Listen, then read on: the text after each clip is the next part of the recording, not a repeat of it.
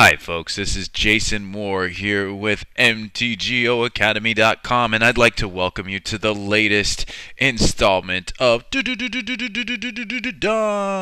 a Dozen.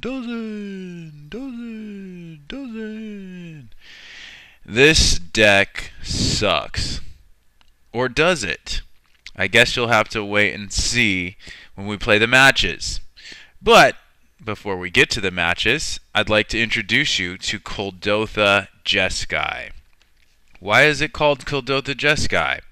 Well, it plays the card Kuldotha Rebirth, and there is a general artifact and metalcraft theme to the deck, and Kuldotha, as you see in the flavor text of Great Furnace here, is a product of the Mirrodin block, which is an artifact-themed block, not unlike Kaladesh, which is coming very, very soon. It's called Jeskai because it plays the colors white, blue, and red. And that is the color combination known as Jeskai. So pretty straightforward there. This deck comes from a lineage of mid-range, attrition, late-game controlling type strategies in the classic Pauper format. And that lineage includes other decks like Boros and Azorius Kitty, Pauper Domain, and pretty much any middle of the road core Skyfisher, I'm going to bounce permanents and replay them for value type of strategy. This falls firmly in line with those type of decks and what they want to do, which is what pretty much any mid-range or control deck wants to do, which is survive stage 1, build advantages in stage 2, and create a stage 3 endgame that wins the duel. Now, this deck does that in a number of different ways, but the framework of the deck is to play these colorless artifacts, Ichor Wellspring, Prophetic Prism, bounce them with Glinthawk and Core Skyfisher, replay them to draw additional cards, and then combine artifact lands with various other artifacts in the deck that can be used, have a variety of uses, and then finish the opponents off with attacks in the air, attacks with Kuldotha Rebirth tokens, and a flurry of burn spells, including Lightning Bolt and the souped-up metal-crafted Galvanic Blast. I'm playing a few weird cards in my list. I'm playing Thraben Inspector, who not only works well with Core Skyfisher, not only draws us extra cards, but also adds artifacts to our board to lend to Metalcraft and help Glinthawk and all that. I'm also playing Flare Husk, which is another body and an equipment that can make our guys win fights in the skies. And I'm trying out Sanctum Gargoyle. These guys return artifacts from our graveyard, and as you can probably guess, we're playing 2, which means there is the potential to ping pong between the 2 of them. You play the first one dies, you play the second one gets back the first one. The second one dies, you replay the first one gets back the second one. Rinse, wash, repeat. And the thing that makes this a Jeskai deck is we're also playing Mulldrifter, one of the great flyers in the format, probably the Peregrine Drake is around, so I don't want to just take it for granted all the way, but this is probably the best flyer. I mean, it's arguable at this point, I guess we can say. But this one works pretty well with Core Skyfisher also. The deck is fairly straightforward. Lots of removal, Journey to Nowhere, Firebolt, I already mentioned these burn spells. Lots of ways to draw cards, and lots of evasive attacking and blocking going on, in addition to just a slight splash of equipment here. So the sideboard I kind of threw together very quickly. Hydroblast and Pyroblast, these are going to come pretty standard in most blue-red decks. I've got a split of Graveyard Hate depending on what we think might be the most useful, and also they're both artifacts, so that never hurts. I've got Ancient Grudge because we are powering it up with Prophetic Prism here. this is going to be mostly against Affinity. Leave No Trace is going to be mostly against Hexproof. Circle is going to be mostly against Burn. We also are playing Patrician Scorn, so it's actually a 2-3 split, or sorry, a 2-1 split of Leave No Trace and Patrician Scorn. Just because we're not playing a ton of white spells. I mean, we're playing a decent amount, 12 to 15 against Hexproof. We know we might be cutting Journeys. So casting this for free is not going to be as common as just casting this for 2. And then Serrated Arrow is another value artifact we can play in the deck. Snipe some enemy creatures, obviously, with this. It's going to be good against small, weenie type strategies. Now, my initial assertion that this deck sucks. Well, let's find out if that's actually true or not, because it's time to battle. Hi folks, we're here with our first round in the Pauper 2-man queues. I believe we're on the draw, so we're just waiting on the opponent to decide if they want to play first. And we are playing Kuldotha Jeskai today.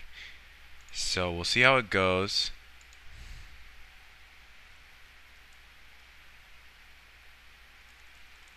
And it looks like our opponent's familiar with who we are.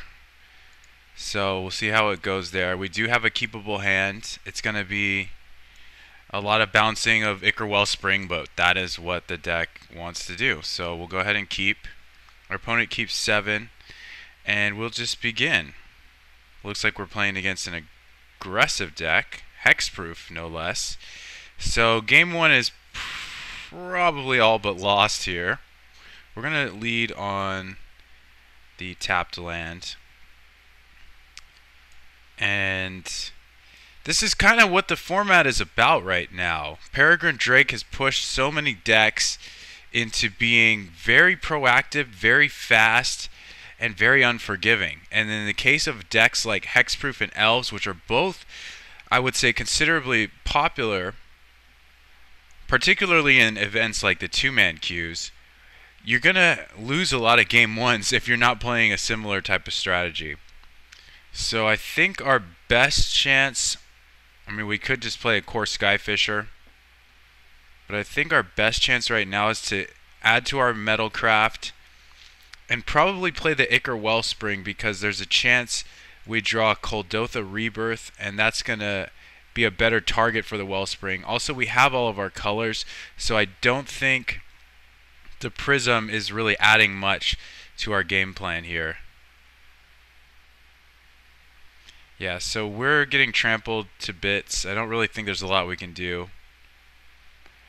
Our best bet is probably to draw a card with the Prism and then play the Glint Hawk. This might get us a chance to hit Kuldotha Rebirth off of this Prism. We did not, so let's just go ahead and play Glint Hawk, and we'll bounce the Prophetic Prism. So this is this Peregrine Drake era I have just been talking about. It's a big part of why Kuldotha Jeskai is not as popular as it once was. Kuldotha Jeskai was probably a top 5, top 6 Pauper deck before Peregrine Drake. But now, because of all the things I just said, we're going to have to block here. We really have no chance of winning this game, so yeah, we'll just block. We go to 4, I believe. And probably going to lose after that. So I think we'll just play a couple dudes, and we'll hope that the opponent misses their attack step. So maybe play Skyfisher, bounce the Cove, I mean, it doesn't really matter. Play Glint Hawk, bounce the Wellspring. Missing the lands. Land drops kind of sucks. We'll just play the Prism again. We're not really going to get there, so doesn't really matter what we do. I'll just go ahead and bounce the Prism once more and play the Tranquil Cove. And the only way we don't lose is by him missing his attack step. So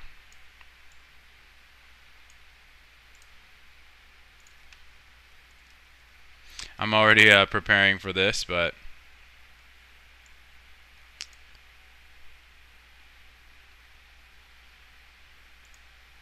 So he made the attack, and we're going to lose game 1. Hopefully our sideboarding will help us in game 2, but we don't have a ton for this matchup. We just have a handful of really pointed hate cards. So I think Sanctum Gargoyle will be too slow for this matchup. And probably want to remove some journeys, maybe all of them.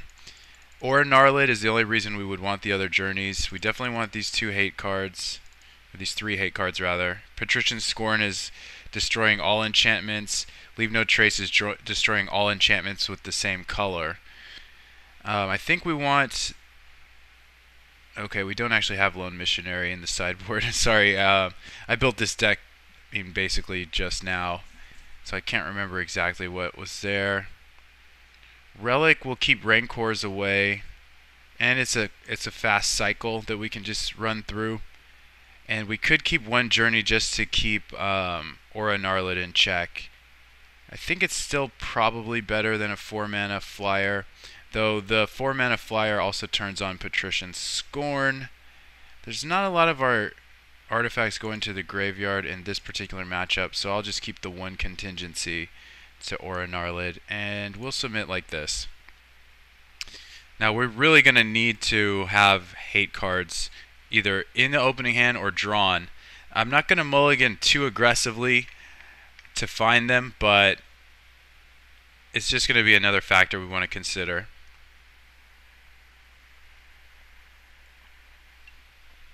We have an okay amount of draw, but it's very slow draw. So I think that's going to play into this quite a bit. Meaning it's not going to be great for us.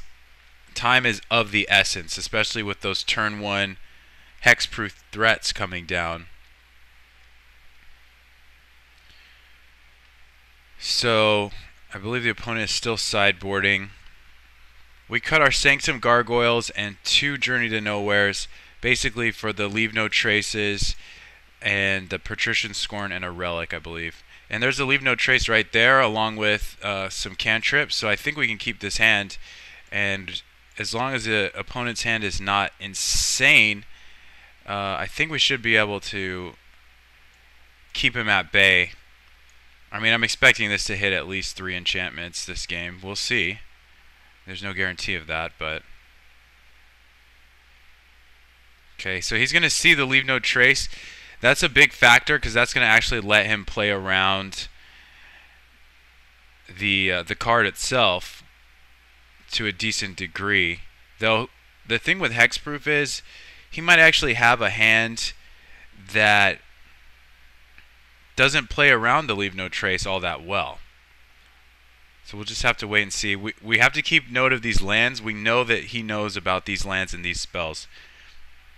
So let's say we draw a Prophetic Prism or a Great Furnace next turn. We're going to play neither of those. So we just go straight for this.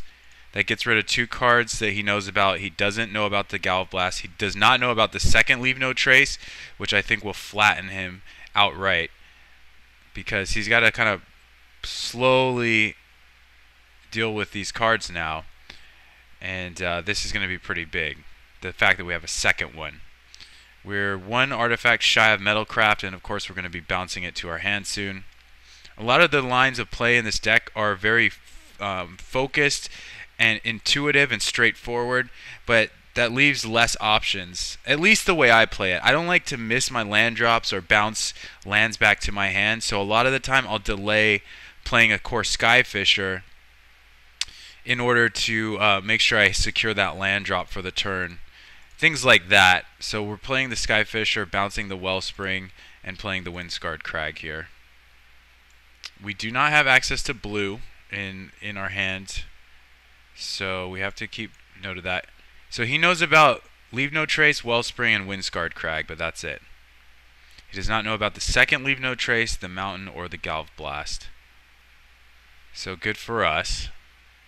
And now he may be playing an Aura Gnarlid.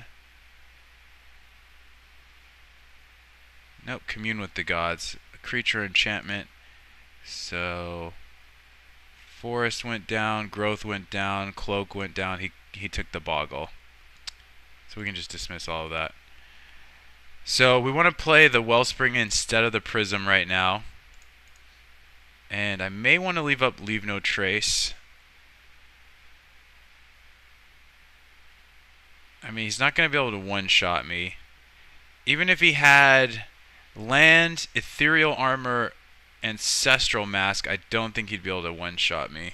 Ethereal Armor would be plus 1, 2, 3, 4, 5, 5. Ancestral Mask is for each other enchantment, so it would be 7, 9, 11 or something like that. So while he does know about the Windscarred Crag here, I think I still want to achieve Metalcraft and draw an extra card. And I think I'm fine attacking. And leave no trace can happen later. I feel comfortable leaving shields down for a turn and giving him this information.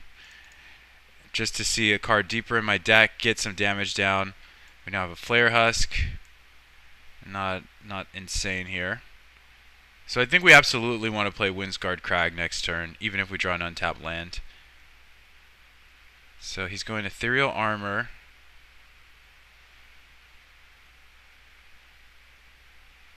And is he going to do anything else? Because I can kind of pace that by blocking with Flare Husk and kind of force him to do more committing.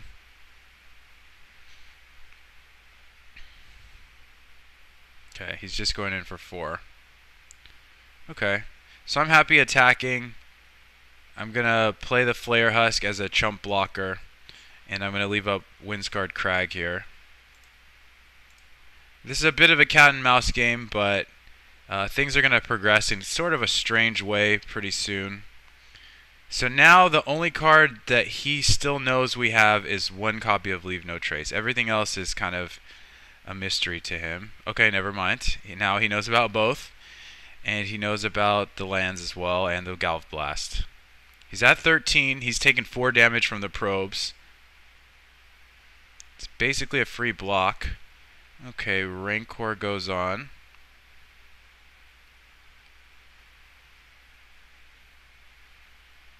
And he's just going to attack like that. I think maybe I'll take the 7. Because I could kill the armor.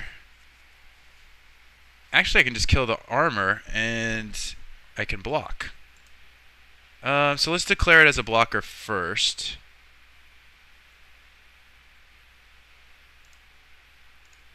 We'll kill the armor. He loses first strike and toughness boosting. And his Slippery Boggle should die. So let's try that. And nothing on our side dies. Just the Ethereal Armor. So we take 2 if this goes through. It's looking like it will. We still have Metalcraft for Galv Blast, so we can do that whenever we want. Okay. They trade. I think it's possible he didn't know that was going to happen, but he might also just have another creature. Nope. Okay, so this is pretty straightforward. We equip, we attack, and we play Swiftwater Cliffs. And this looks pretty good. We've got 8 points of burn, so that's a kill by next turn.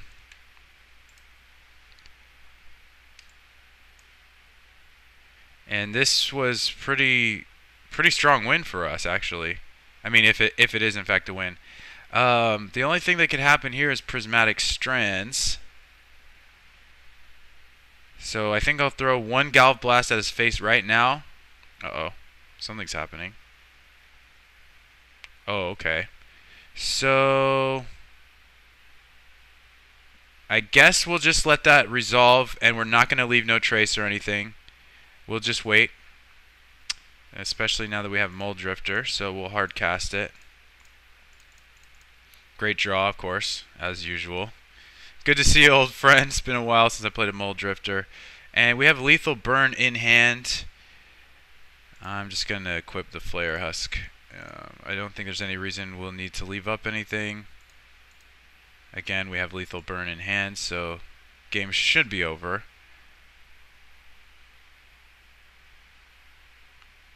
Prismatic strands being the kind of the only thing that's a factor here.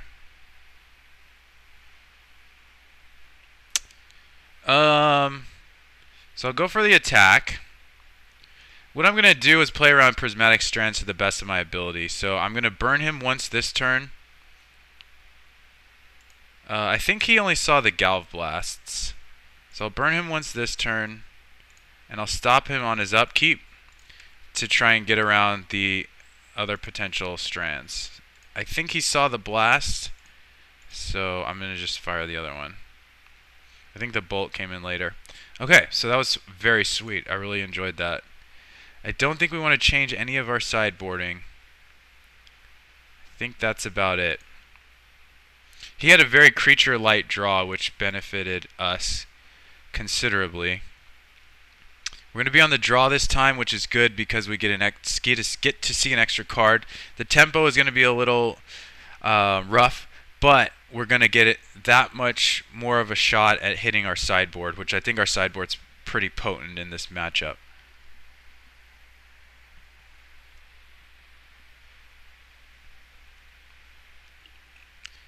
And I think his deck is a little more prone to mulligans. He has not mulliganed yet, so that's very interesting. But we'll see what becomes of Game 3. This honestly could go either way at this point. This matchup's very interesting. Like I said, Hexproof, I think, highly favored Game 1, though we have enough burn and evasive creatures to, at times, snipe games away from them. I think more often than not, they're favored to win Game 1. And then Game 2 and 3 is going to really depend on sideboard, how the sideboards are constructed, how much of the sideboards get seen, and on draws, how much of each mix of question to answer ratio gets drawn. So if I draw my answer to Aura Gnarlid, which is Journey to Nowhere, and he never plays one, I have a dead card in hand. If he draws more Aura Gnarlids than I have answers to, then I also have sort of a dead strategy going.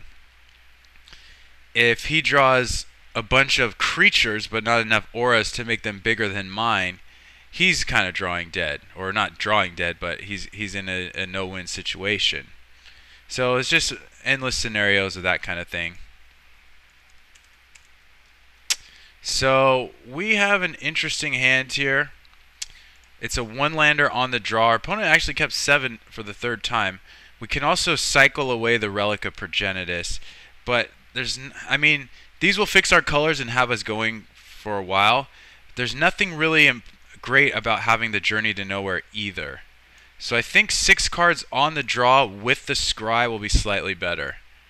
There's a lot of reasons you could keep this hand, but because Bolt and Journey effectively do nothing if he doesn't have Aura Gnarlid, I think I'm going to mulligan to 6. We do, and we can definitely keep this hand even though we still have a Journey to Nowhere. Galvanic Blast, I don't think I want. And we'll F8, turn off his... Yeah, there we go. So he's got a great start. We'll go ahead and pass. And he might just be too fast for us to deal with, but we might also draw some awesome stuff. Looks like he's going for Ethereal Armor real early on. No, he doesn't have anything yet. He's going to have a 3-mana Aura, and that's going to be a problem. Okay, so we're clearly just playing Prism here. We do have Metal Craft. I don't know if that will matter. Okay. So again, I think basically our lines are kind of figured out at this point, where we're either playing Skyfisher and Crag or Prophetic Prism and Crag. Things will kind of open up after that. If he gets a really strong aura going, set of auras, I'm going to have to just draw and draw. So I'll have to play Prism, then evoke Mole Drifter, and really just have to try and find my sideboard, because I don't think Skyfish is going to do much for us. If he just plays Ancestral Mask here, it's not incredibly fast as a clock, but it is a clock. So he's got perfect information. Let's see what happens.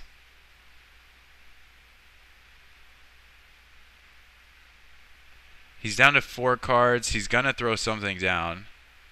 I think we just have to draw. I don't think Skyfisher does anything. So, yeah, Armadillo Cloak. Nope. Growth, and then Ancestral Mass. Yeah, so we really have to draw.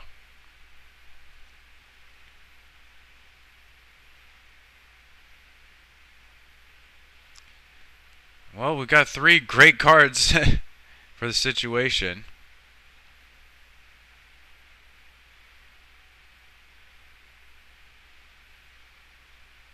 And maybe he has Ethereal. Oh, okay. Maybe he has Ethereal Armor. That'll be a 4/4. I think it'll be a 4/4.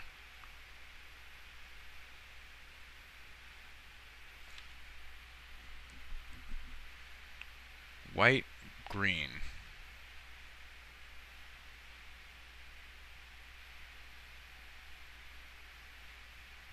Oh, he's just gonna blow up our lands. Alright, that is sufficiently annoying. That's pretty good.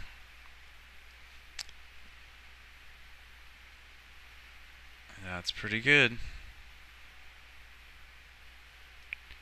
Fortunately for us, we do find lands to follow it up, and I don't think we're going to be too far behind because of that, but it all really is going to come down to finding sideboard stuff.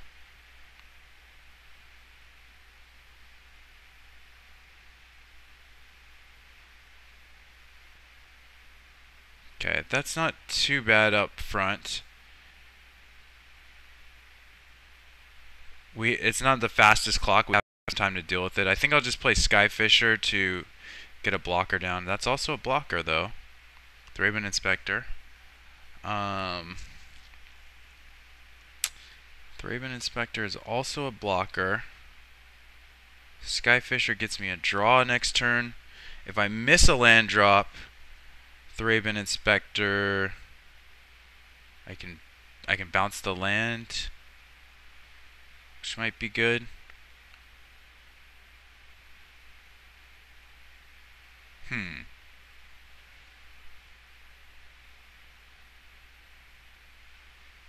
Or I could just draw off the Prophetic Prism.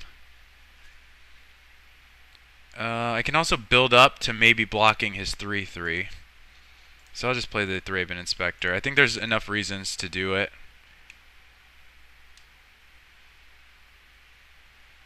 And there's no reason to leave up Lightning Bolt. We do have some time here. He might actually be able to one-shot me with like an Ancestral Mask. 3, 5, 7. On top of the 3 is 10. So maybe not.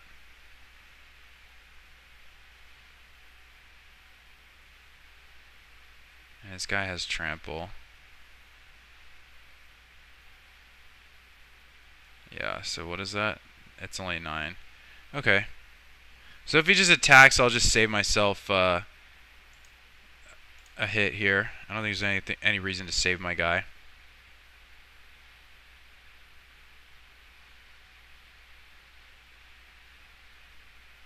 And we kind of need something here. So I think I just have to play Skyfisher and hope I'm not dead. That is what it's looking like.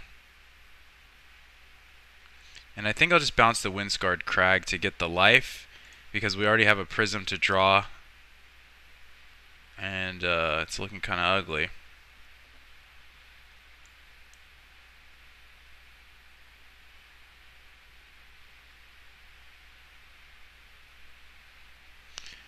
It's looking kind of ugly. Yep, that's gonna do it. Whatever this is. Yeah, it's Xaxes. Alright, so this is looking like kind of what I said, how things can really go either way, and the tempo change or the answer to question ratio can swing in anybody's favor. So he's going to get us for Xaxes here, and we're going to take a dive 1 game to 2 in round 1 and hopefully do some more. Alright, and thanks to our opponent for being so positive and for supporting the content. That's much appreciated, and it's always great to see some etiquette, some sportsmanship, and some friendly conduct here on MTGO. Let's go ahead and get to round number 2. Thanks, guys. Alright guys, we're back, and we're actually facing the same opponent. I'm not sure if they're playing the same deck, but if we are, we're getting just a straight clinic on the matchup and how to understand it. So here, this is really weird because we're missing one of our colors, actually 2 of our colors. And I think it would be a closer keep if we didn't know the...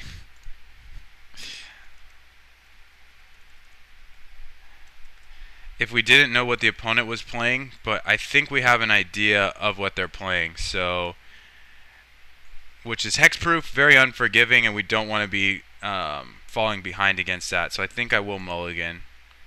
And this hand at least has our colors, so I'm going to keep it.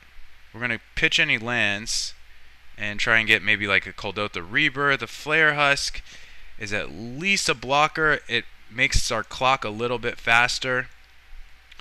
Opponent mulligans to 5, and we're off to the races here.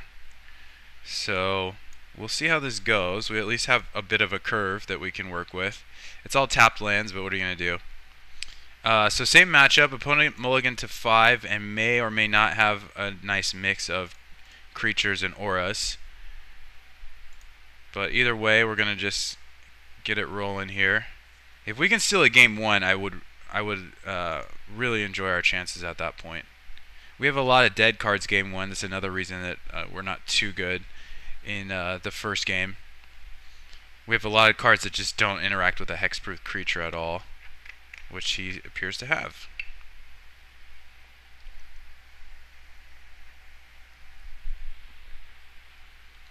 So let's see here. He kind of whiffed on that. He took the Heliod's Pilgrim, which he'll be able to cast. I'm going to just leave my guy back.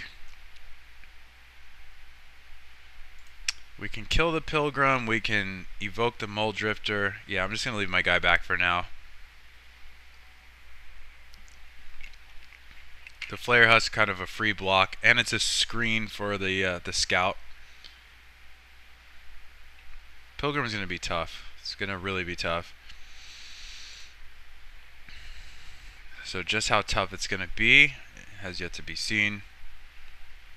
I mean, maybe we can beat down in the air with gargoyles and do something, but I imagine he's getting an armor.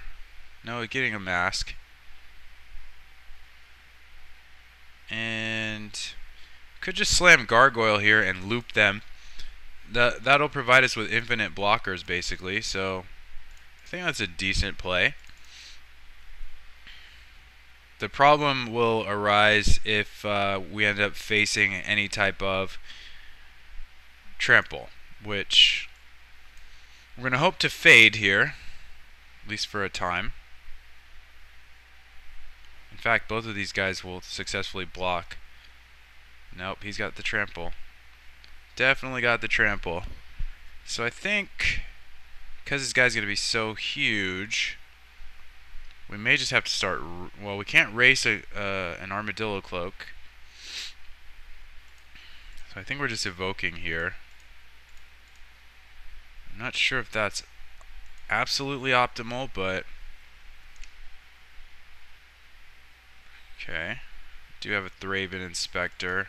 It's not quite 5 points. But... And we have no attacks. Yeah, there's not a lot we can do from this position. Ancestral Mask is what, 7/7?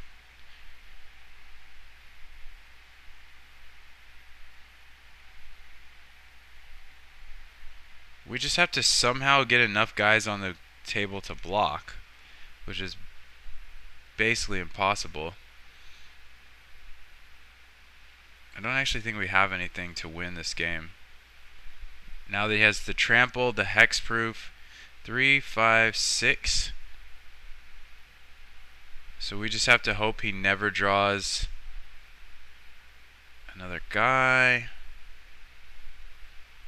And we could just block and keep blocking, but I don't think that actually does anything for us. 2, 3, 4.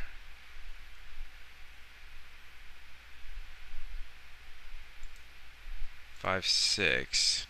Yeah, this is just a losing proposition. This is, I mean, this is comical how lame this game plan is. We do have Metalcraft now. It's not gonna matter, but 4, 5, 6. Yeah, I don't think we can really do anything. Maybe that was the wrong option. This guy just gets bigger and bigger anyway. Yeah, not a lot that can happen here. Just have to try and draw sideboard cards. Game 1 is pretty terrible. Alright, I think I'm just gonna concede. I'll just block with something. Go to 1.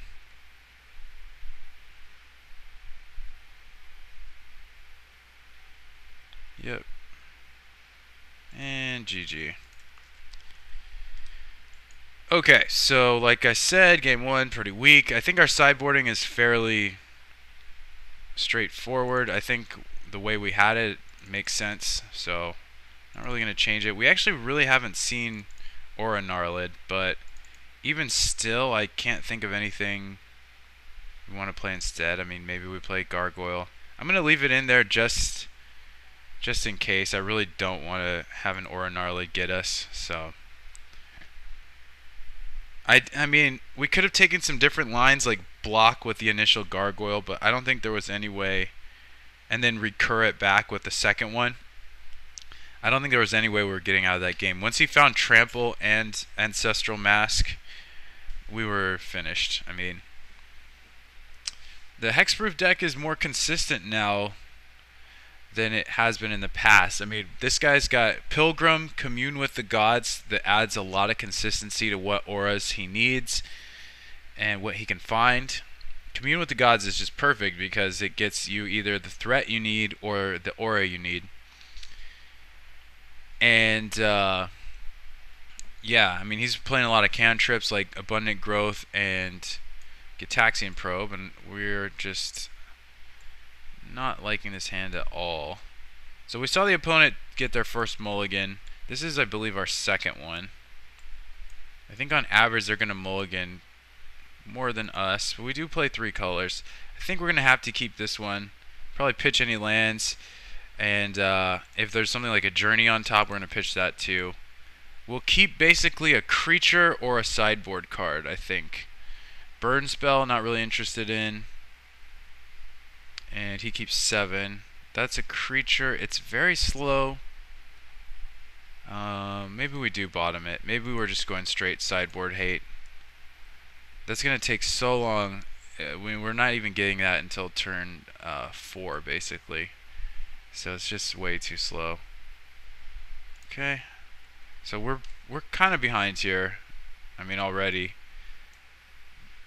Kuldotha Jeskai is just straight up looking like it's too slow at the moment. But that's not to say that this match is over, especially because he hasn't done anything yet. But really that just means he's got a 3-mana aura. So it could Divination here, but we're almost like well on our way to hard casting the Muldrifter. So I was going to say maybe we can get to Rebirth there. We have a kind of a clear line of play. It just, I'm not sure if it's going to line up with the, which would be Prism next turn, Guildgate, and then Muldrifter. But if he plays a significant number of auras, we may have to Divination the Muldrifter right away. And Utopia Sprawl also jumps him a turn worth of tempo because it ramps him up, just like he did here. Not only ramps him up, but makes his auras better. So I kind of feel like we can afford to wait a turn, but the Muldrifter also doesn't really do anything as a creature for us. So I'm going to go ahead and just evoke it. We really just need to find sideboard hate, I'm thinking. And none of this is sideboard hate, so I'm going to go ahead and just gain some life and see what happens. I mean, if he just has another mask, it's basically putting us on very, very few turns to find something. Okay, Commune probably going to get him something like Ethereal Armor. Nope, just either a Growth or a Boggle, it looks like. I don't think he'd play a Sprawl. Can't get the Forest. He took the Growth. Okay. So that's setting up all green auras for our potential Leave No Trace, but we'll see.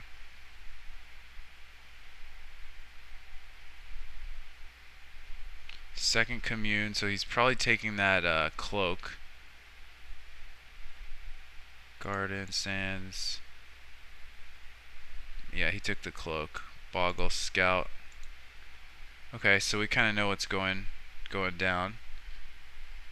We have some time here. I think I want to draw first. And then I'll probably end up playing the Jeskai Fisher at that point. Or I guess I could Rebirth and draw.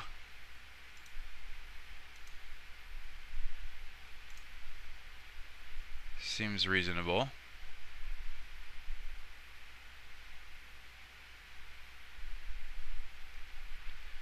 And we find another draw spell, so I'm just going to draw with it. Turns on Metalcraft.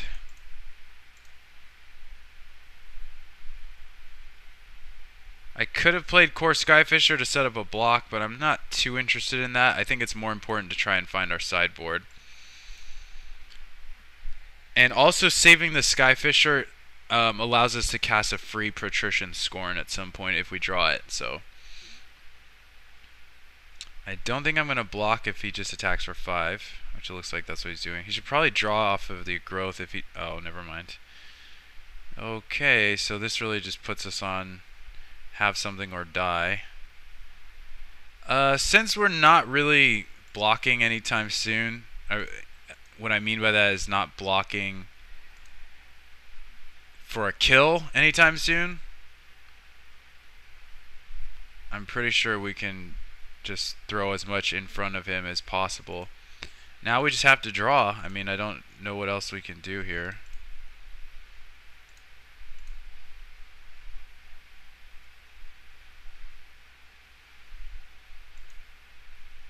Alright, Daddy needs a new car. Let's see. Okay, that's pretty awful for us. I don't know that we're going to be able to block our way out of this. It's not awful for us because we might not be dead.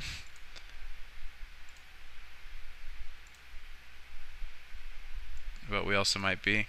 We have a lot of these life gain lands that might save us. I think 5, unless he has another mask. I mean, we know he has these two, so that probably puts him over the top. 11, 13, 15, I think. Okay. I'm just gonna block with the highest toughness. And this, actually, you know what? I'm not gonna block at all.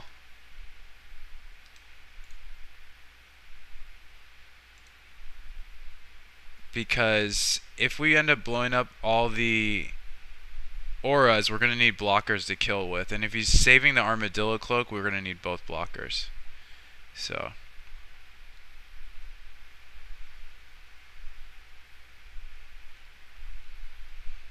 Okay, he's playing a bunch of guys. I think it's better to draw with 2 mana before we draw with 3. And there's the Leave No Trace. So we can play Thraben Inspector. We're not going to block anywhere. And we're going to gain a life while we can. And we'll see how this goes. He's not likely to play any more auras, but he might be tempted to.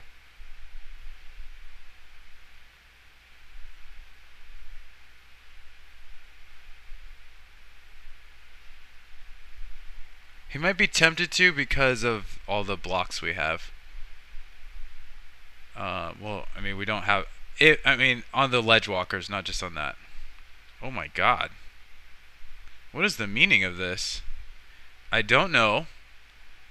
But he must have like Rapid Vigor or something. Because this is a suicidal attack. I just don't understand. He's maybe giving away his whole board. Yeah, wow. That was brutality. Holy hell, that was rough. But he's also got the cloak. No, he doesn't. I must have looked wrong at what he has. So I don't think I want to use a burn spell. Think we're safe. Drawing. And wait a minute. Okay, we should be able to figure this out.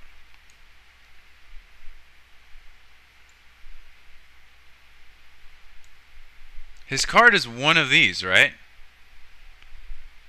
I'm gonna assume it's cloak. I don't know. He has one growth in the yard. I'm assuming he just played the growth at some point and we just missed it. So I'll get in with Thraben Inspector. It's possible I can even get in with the Glint Hawk and equip the Skyfisher, but I'll just get in with Thraben Inspector, I think.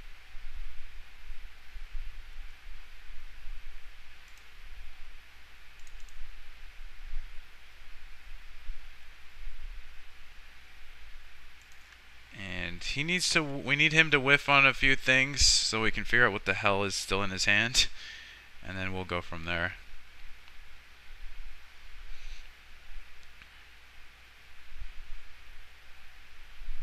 He cast 2 Commune with the Gods. I thought the first one revealed. Okay, maybe he's. I don't understand. I'm kind of confused. Maybe I can look at what he drew with the Commune with the Gods. So, Goblin. Okay, I think this is the first Commune. He had an Armadillo Cloak off of that. He cast an Abundant Growth way late. Yeah, so he has an Armadillo Cloak. So I think we can play. Let's play this first and draw, and then we'll go from there. I think we can attack with both of these guys. Basically, what I'm saying. He definitely has a cloak still. And it's looking like it's safe to cast that. We could almost get in the air if we wanted to. I think maybe that's what we do.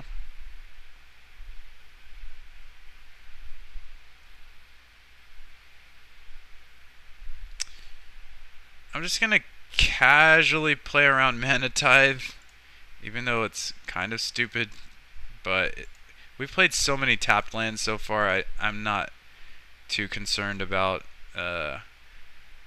messing up our sequencing, even though we just drew one. But okay, so this is a lot of burn. This is 15 points, so we're not as far off as you might think.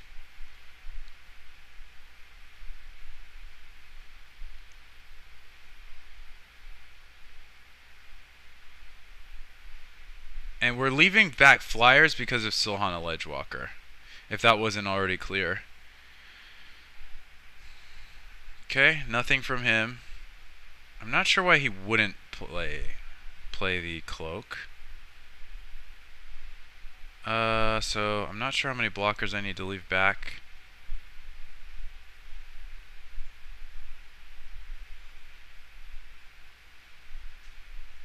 I'm not going to leave that many back because we just have to kill him. If he has land and he goes cloak, mask, I mean, we can't beat that with a whole army of guys, so we want to give him very few turns to draw that. I think that's all we can attack with at the moment. Maybe we don't need 2 flyers. No, we do, because we need to kill a 3/3 at the least. And he's just kind of striking out at the plate here. Ancient Den, I'm not. Okay, just keep attacking him.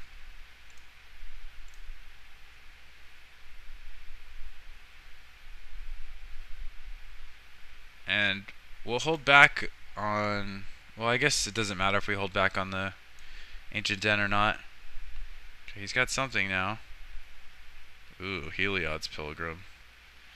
So he's gonna get a mask. That's gonna make a guy a 7/7. We only have 6 points of flying power. I'm gonna have to equip a flyer. Okay, so keep that in mind. We probably just bolting the Heliod's Pilgrim at some point. We don't have to do it now though. Yeah, so we have to equip a flyer to have 7. He can throw it on now, but it doesn't do anything. Man, he's setting us up for a kill too. If he just has other auras. Okay, so he's got a Rancor.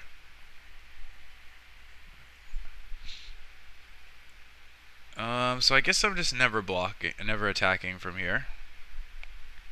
That's a good draw. Let's do that now.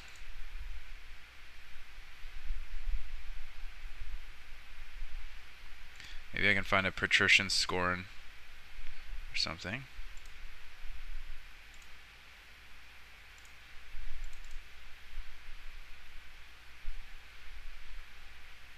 Wow, lots of burn. 16-19.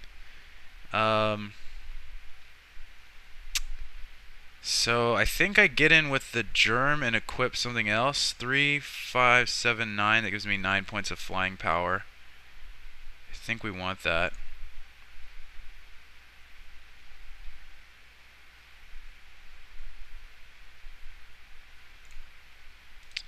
Yeah, I think we can only attack with the one guy. Plus he can block the Inspector with impunity. He can double block.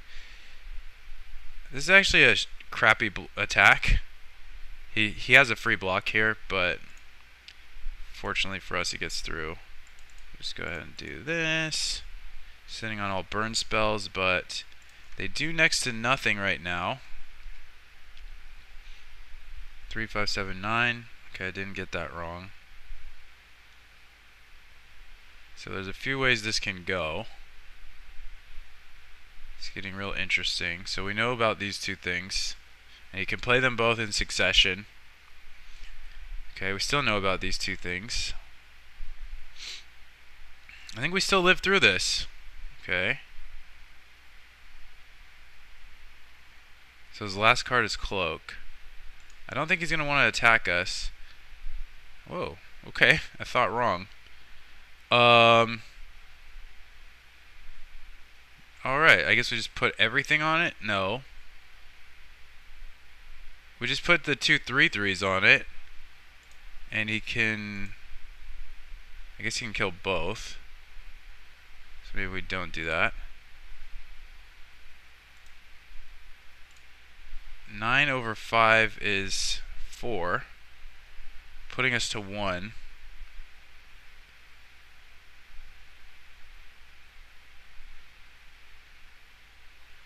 Yeah, I think we have to do that. It's not looking great, but he does lose the Ancestral Mask, which is good.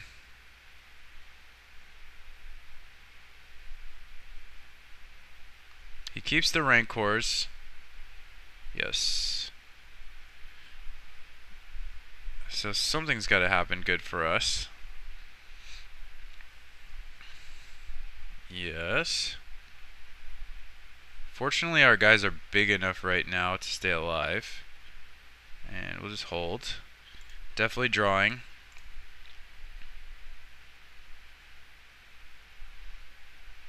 Okay, keep that in our back pocket. Definitely equipping and not attacking anything. So this could lead to some good blocks for us. Especially since we're at 1. Being at 1 is kind of interesting.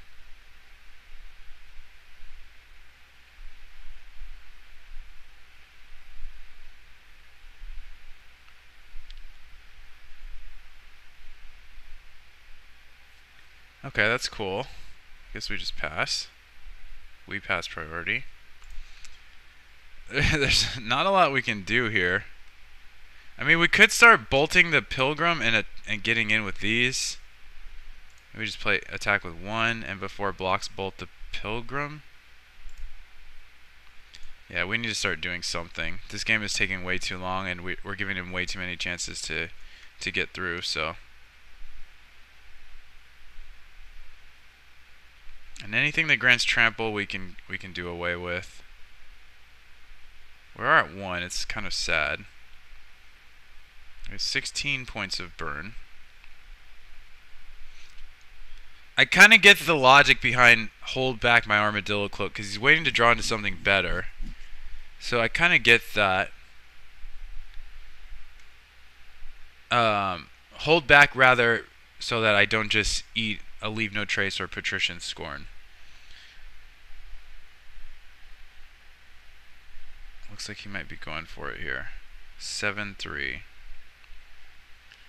So here we can just blow up his stuff and eat his guy. Which I think is preferred.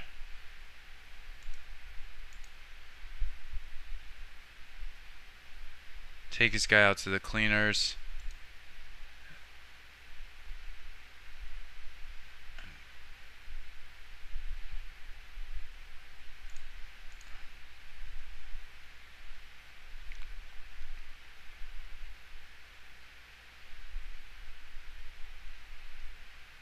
I'm not sure if that was 100% what we wanted to do, but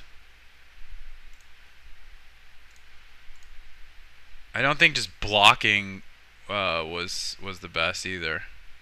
Okay, Journey doesn't do anything. I think we just attack with these two. He's clearly not going to block. Ancestral Mask, I think, kills us, number 3. Ancestral Mask. Ethereal Armor also is what? 5, 6, 7, 8. I think we have to leave our guys back.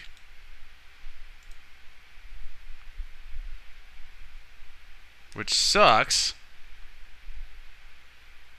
I mean, I wish I wasn't at 1. Alright, 7.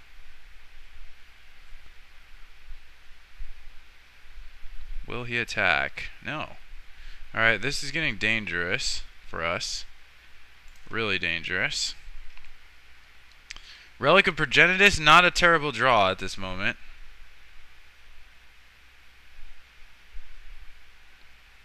Okay.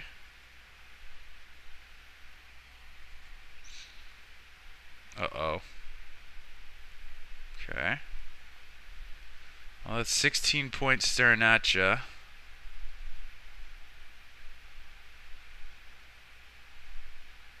And a Journey to Nowhere that does nothing. Oh no. He's got the mask. He's got it. I think that was the 3rd one. And he's got another cloak. Wow. So, yep, pretty bad. He actually fought through 2 copies of Leave No Trace, so that's pretty telling. Looking like he's pretty well set up here. And I'm gonna do my best to not face this guy again so that you guys get a little more diversity. So I'll try and wait a while and see if somebody else joins a queue or whatever. But anyway, thank you guys very much for watching. Thanks to our opponent for playing, and we'll see you for the final 2-man match. Alright guys, that is all for this one.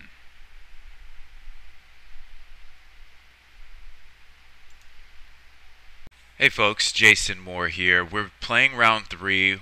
Well, rather, we're actually watching a replay of round 3. I'm not sure what it is, but my round 3 videos keep getting plagued with various technical difficulties. So we're just going to go and watch this replay real quick and kind of talk you through what happened. I kept a 7-card hand on the play and led with the Swiftwater Cliffs. We're going to want to follow up with that Prophetic Prism there. We've got a nice mix of removal, creatures, draw. Opponent appears to be Affinity from the looks of things. So we're just going to go ahead and play Prophetic Prism. That's a fairly simple line. One thing about this deck, I'm just going to pause real quick, is that we tend to get locked into certain lines. Now, that might be more my fault than anything. but because of the creatures Glinthawk and Coarse Skyfisher, which can slow our deck down significantly, I'm really much more into playing the cantripping rocks or artifacts on turn 2 than I am doing anything too aggressive. So we're leaving up Bolt here. The Atog is really big, but it's not big enough to kill right now. So I think we end up just taking the hit.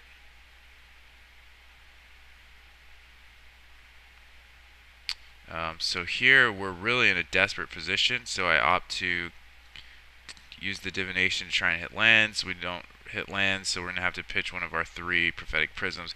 I actually decided to attack, which is pretty bold. He's got 3, 5, 7, 9, 11 plus 4 is 15. So if he's got some extra artifacts on deck and maybe like a Galv Blast or something, we could be dead. So that ends up being exactly what happens, I think. He plays out 3 more artifacts, including his land for the turn, and he just starts busting up. His guy gets super big, and you know he's got the Galv Blast, he's got everything, and he just goes all in on the Atog. That kills us. So I mean, his opening draw was much stronger than ours. We played about, I think, 3 spells, and he played multiple creature threats, multiple cantripping artifacts, and it's debatable whether I should have attacked or not, but I think the plan was to try and stabilize with rebirth tokens on the ground. So you can make an argument for blocking with Glinthawk or not. Kind of either way you slice it, I think. Let me know if you guys have any opinions one way or the other. So again, because it's a replay, I'm not going to be able to factor in a lot of how we sideboarded, but my general sideboarding for okay, so this hand is a keep for affinity is to take away things that interact with small creatures and to try and bring in things that interact with large creatures. So we have obviously Journey to Nowhere and Galv Blast in this hand, and those are both cards we're going to want to try and win with. So we find Thraben Inspector, we go with that, playing the tapped land. And he has a slow draw, which actually helps us out. We lead with our card draw. Don't really hit anything. We don't have Metalcraft yet. So now he has a Forger. Again, we don't have Metalcraft yet, but we're about to have it so we can establish it and then blast him and get in there. So that's what's happening. We're trying to, get a bit of okay, so I need to pause because a lot's happening right now. We need to get a bit of a tempo advantage, but that just gets thrown right in our face because now he has Disciple with a Tog in play. So those are both creatures we need to deal with basically immediately. We do have Journey to Nowhere, which is a good thing. And I have enough mana to do all of that on top of seeing a card. So I decide to, I'd probably kill the, I guess I'm going for the Atog first. And I'm going to leave up the Galv Blast for now, just in case there's something else I'd rather kill before we get to the Disciple. So I think here I'm actually going to kill the Disciple first, but we'll see. I might not do that. I'm at 22, so that's not necessarily the only option. And he has a Ray of Revelation. A Ray of Revelation. That is the best his Ray could possibly be against us here. He even has a Perilous Research to mitigate our Galvanic Blast. And that Ray of Revelation is going to account for any subsequent Journey to Nowhere we can find. So we start drawing cards, and we play all of our creatures are smaller than his. It's not really a good look. And that Ray of Revelation is crazy. It's not actually going to be all that good against us, except in a scenario like that where it's excellent. So it's kind of strange. We decide we have to block the Atog. He sacked a artifact to kill the Thraben Inspector. He didn't actually need to sack it to keep the Atog alive, but as you can see, we're facing down 3 Atogs, and there's just too much going on. He even has a Gorilla Shaman that's going to nuke our Flare Husk, um, and nuke some of our lands. He's playing it a little bit safe. We can't, like I said, we can't even use this journey. I think we're gonna. Oh, I thought maybe we were gonna use it, and hope that he forgot about the Ray of Revelation, but we don't. We just play some guys, leave up mana, hope that he doesn't go all in. 3, 5, 7, 9, 11. Yeah, he has way too many artifacts, and there's really nothing we can do. So I decided not to block at all. Just hope he doesn't go for it. Of course he is going to, and that's going to be it. I mean, we just got torched this match. We got torched pretty much every match. And I think the time for Kuldotha Jeskai, at least at the moment, has passed. It's not doing anything broken. It's not doing anything all that degenerate or fast. It can't keep up with the broken, degenerate decks that are currently running around, running wild in the format. We got smoked every single round. I think that's a real bad sign for this deck. I think it's time to really focus our attention only on broken decks or really fast decks, really aggressive decks. That's kind of all you can do in the format right now if you want to keep up with the top strategies. Alright guys, sorry that this was another replay, but at least it saves you some time. This is Jason Moore signing off. I want to thank you very much for tuning in to this installment of... That's right, Dime a Dozen.